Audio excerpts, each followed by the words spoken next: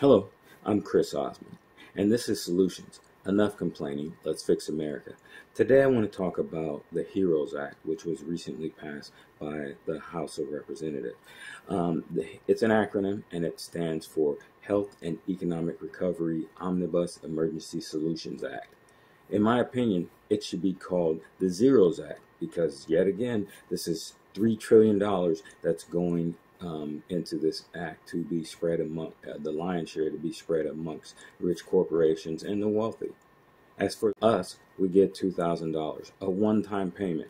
And that's another reason why I say it should be called the Zeros Act, because the things that should have been in there to really help the people of this nation are not in there. Things like a recurring payment, at least a recurring payment until the COVID-19 crisis has passed, or at least people can safely get back to work where it can be managed, how the disease is spread or not spread.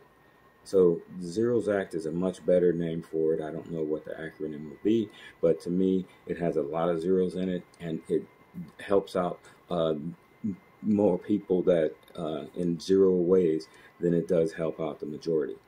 The other name that it could be called is the Dead End Act, and this is why I believe it could be called a Dead End Act, because most of the money is going to wealthy corporations and wealthy people. Now, if you give that money to those people, they're the end of the line. They should be the end of the chain. So when they get that money, they don't necessarily have to spend that money. They're already rich. So that money is going to go into some vault or some offshore account in the Caymans, where that money will sit and be hoarded by the wealthy. Now, if they were to give that money in a recurring payment to the rest of us, we would have to go out and spend that money. I just watched an article where a woman, or it was a video interview, where a woman was talking about the fact that she only had $9 left in her bank account, or left to her name. Probably not a bank account, because the fees would just eat that $9 up in a matter of maybe a month or two. So she only had $9 to her name. Someone like that would spend every penny of that $2,000 if it was recurring, because she was working before COVID-19 hit. She was driving a school bus or some kind of transportation and making $12 an hour, which is, to me, slave wages, or poverty wages. But she was working. She was not one of these layabouts that people try to say fester in the United States. She was actually working, and she was supporting her family. She was probably a lot into debt, because when you make such little money, there's very few ways to make that stretch unless you go into debt. Now, getting back to the Dead End Act. The Dead End Act gives the money to people who aren't going to spend it. So it disappears from the economy, but on its way out the door, it devalues every dollar in your pocket.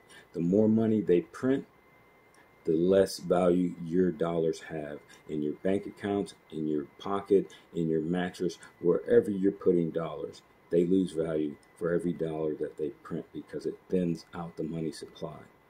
But like I said, worse still is that it goes into accounts that never have to be touched for these people, because they already have more money than they could ever spend, and it will never circulate back in the economy. The velocity of money will slow down, the velocity of the dollar will slow down because of that money not being in the economy. This is not a good thing.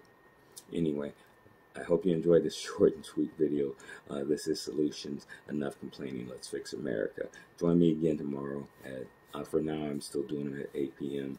Monday through Friday, Eastern Standard Time. Also, links for my book by the same name, Solutions. Enough complaining. Let's fix America, will be provided below. Thank you.